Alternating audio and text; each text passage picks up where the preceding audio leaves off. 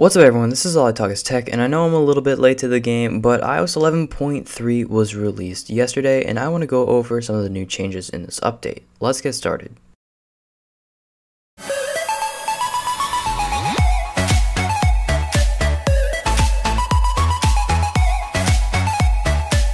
Okay, so this update was released to developers, so if you go ahead and unlock the device, you're going to see a new privacy page, basically just showing all the new users to this update that Apple has basically upped the security. And something cool they did was you now have to type in your password every week when you plug in your iOS device into a computer. Even if it's a computer that's trusted, you still have to type in your device password. So it's good to see that Apple is trying to find ways to make your device more secure, even in areas that people don't really think about too much. Also in iOS 11.3, Apple removed the little blue bars that would show that your device is connected to AirPods, but this new change is only present on the iPhone 10. Now my specific model is on iOS 11.2 point something, and then on the iPhone 6s Plus, that change is not shown.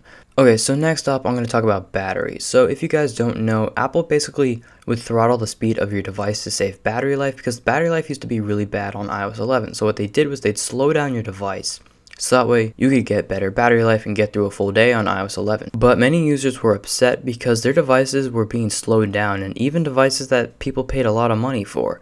So Apple actually fixed this in their most recent update. They basically made the devices much faster, but at the same time, it's going to cost you more battery. So this option isn't able to be toggled. It's basically low power mode, but Apple forced it in a way. So within the next few updates, we might see a toggle for that extra throttling. I don't know if that's 100% accurate because that is just a rumor at this time, but it is a fact that Apple did throttle the devices in order to save battery. So one of the changes you'll see in iOS 11.3 takes place in the settings app. So you'll see that the privacy tab now is actually a blue icon, whereas before it was a gray icon, and I actually like this look better.